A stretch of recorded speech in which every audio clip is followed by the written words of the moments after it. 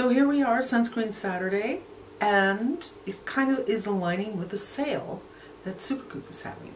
So I'm going to have the link in the description box below, and I actually had something planned for today that is a SuperGoop product that I'm not too happy with, but I thought, since there's a sale and you'll want to know what to buy, I do, well, something I haven't tried, but I have high hopes for.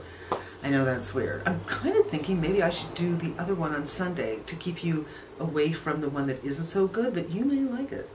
So let's talk about it. Today I'm going to do Every Single Face, and I have a sample from Sephora that I got a couple of weeks ago, and this is a 1/4 teaspoon because the last time I did something with a sample, I measured it, and that's how much we need. Let me read to you a little bit about what they're saying about this sunscreen. What it is, a next generation daily SPF that's universal and undetectable with a refreshing, cool feeling. It's SuperGoop's most powerful protection in their simplest formula ever. It's for normal, dry, combo, and oily skin. Skincare concerns, fine lines, wrinkles, redness, loss of firmness, and elasticity, which sounds like it's for mature women. I'm a little bit red today. I did do, before I put on my skincare, I did a little exfoliation with an acid, so that'll be a lovely, calming, hopefully, thing for me. Formulation is lightweight liquid, highlighted ingredients, cress sprout extract, which filters pollution and supports the skin's barrier, wild butterfly ginger root extract, which filters blue light and reduces the visible effects of free radicals, SPF 50 clean chemical SPF that protects against UVA and UVB rays. So, avobenzone, homosalate, octasalate, octocrylene, water, alcohol, damn, propanediol, dimethicone, glycerin. I'm not going to talk about everything because some of it I can't pronounce. Boy, these are really dirty. Copolymer maltodextrin. I'm so proud of myself for being able to pronounce that, but I don't know what it is, so it kind of doesn't matter. There's lavender, flower, leaf, and stem extract. I don't really love essential oils because my skin can be sensitive, but that's just me. Hedychium, coronarium root extract, don't know what it is. Linalool, which is a fragrance, it's not that great. Camellia, which is green tea extract. Tremella, which is like hyaluronic acid or glycerin. It holds like hundreds, if not thousands of times its weight in water. So it really brings in that water, very hydrating. It's a very nice ingredient. Beta-glucan is a very nice ingredient. Apple fruit extract, rosemary leaf extract, raspberry leaf extract, sage leaf extract. So that's what we have going on with this. And you know what? My skincare has been on for a while and I want to put this on. If you're new here, what we do is put on a 1/4 teaspoon of the sunscreen we're testing, and then we let it set up, and then we put on foundation to see if there are any problems. So first, is there a problem with the skincare? And then, is there a problem with the foundation? I always use the reboot. That way we just have a baseline. You know, if there's an issue, we know it's probably not this because it works well with everything. I've never had any problems with this, although I have had problems with skincare. It's trash day, so there's a lot of traffic noise. Sorry.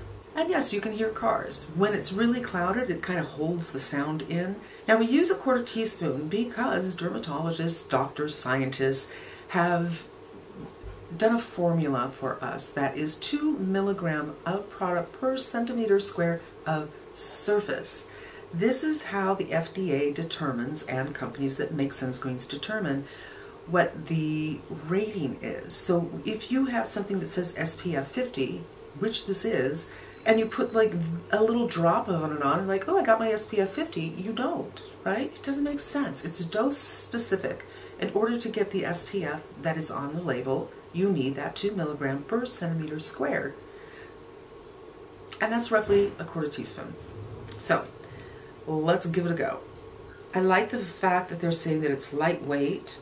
And again, this is about a 1/4 teaspoon, and this is what it looks like in the hand. Always good to know. And this is what we have for texture. So it's not like those other things that I really don't like, those fluids. And there's a little fragrance in here, the linalool. And I smell the alcohol as well. The alcohol is probably in there to help it dry down and set.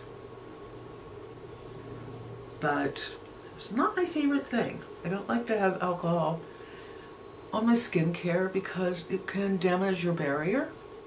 And it does go on white, but it's faded already.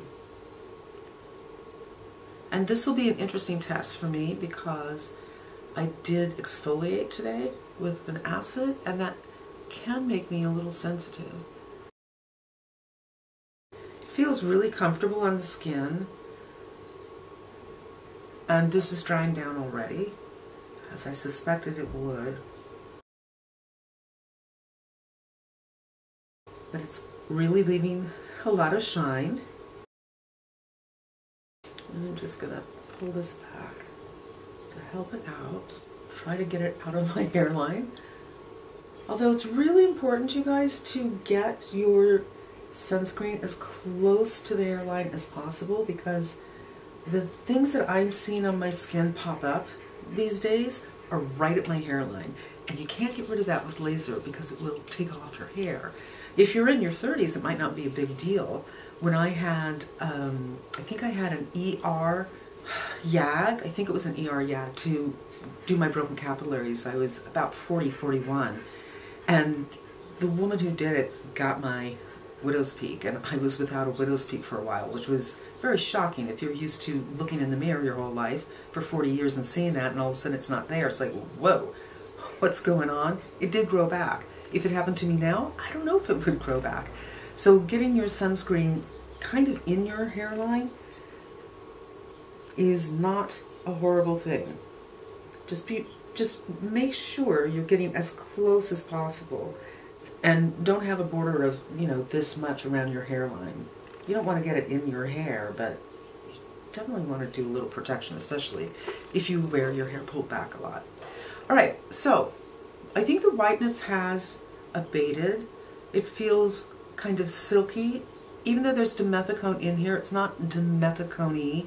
It doesn't feel to me like the one that I just did from Tula, which I really like that mineral. It was dimethicone, and I think it felt a lot like the Tatcha Silk, which I haven't reviewed yet. I will be doing that soon. I have a sample of that. This feels more watery to the touch, which is interesting because there's no oils in here. I imagine it's the tremella and the glycerin, I'm not sure. So what we're going to do is let this set up for a little while, maybe 10 minutes or so, and we'll come back and we will put on the foundation back in a flash. So that's the sound of the UPS truck, you guys. And I was like, okay, I'm gonna kill a few minutes, blah, blah, blah, blah, blah. And I hear the truck, which he usually doesn't get here until 4 o'clock in the afternoon, which is too late to shoot. But I paid extra to get this shipped. And I guess he has to deliver it earlier or something. And look what I got. The Charlotte Tilbury bronzer.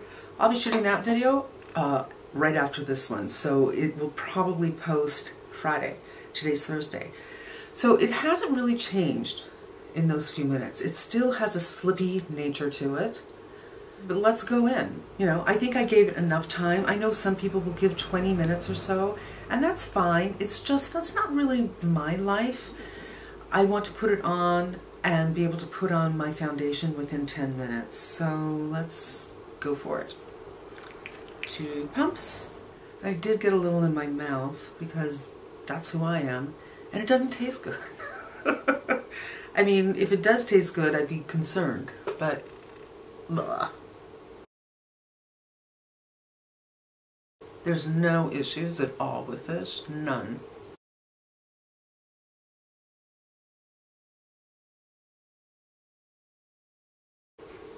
Huh, just goes on really easy and smooth.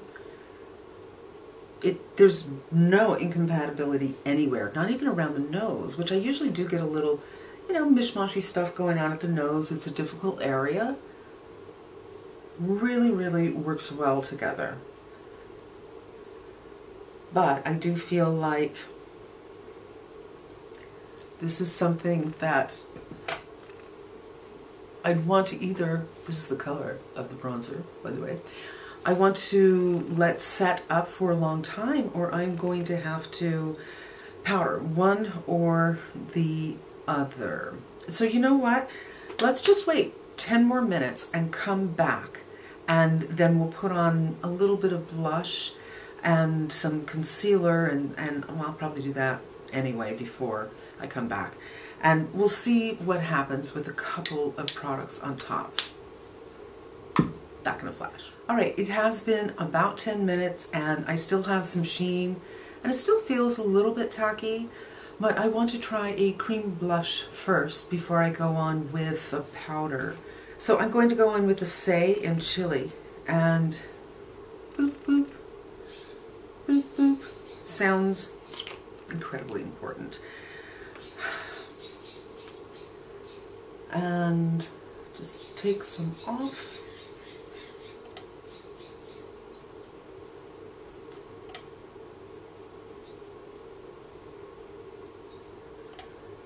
And maybe I'll just kind of put a little bit up here, since I'm going to do that bronzer video next, and I want to get that sun-kissed look. I'm a little further down than I wanted to, so we're just going to go for it. Really get that flushed kind of look. And there's no problem at all. It is blending in very nicely. It's not taking off my foundation, but it doesn't feel dry, and it still has quite a bit of sheen to it. Okay, no problem with that. Now, I don't really want to put powder on because I recently pulled out this. Again, this is the Rain Morris mattifier, and it's just so genius. Oftentimes when I go in with a powder and the face is this shiny, I have to put on a lot, and then I don't really love the look all that much. So I'm giving this a go. I haven't tried it on something this shiny, so I'm not sure. And this kind of wet feeling. I'm not sure what I'm going to get from it.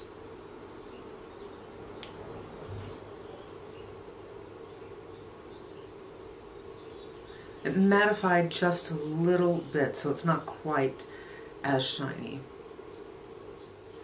There. This is much, much more doable for me for a finish for every day. So this is quite pretty. It is something that would be suitable for all skin tones because it doesn't leave a white cast. It doesn't feel drying in the least. I didn't get any of the pins and needles, which I don't get that with chemical. I get that with mineral sunscreens.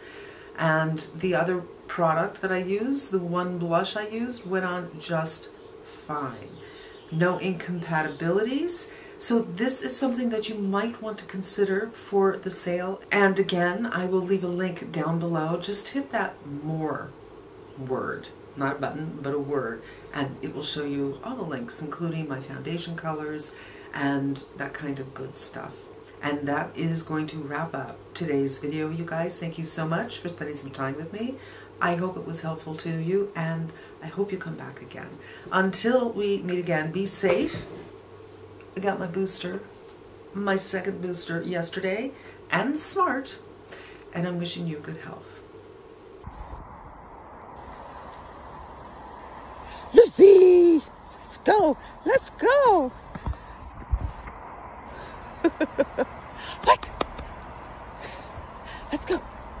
Let's go!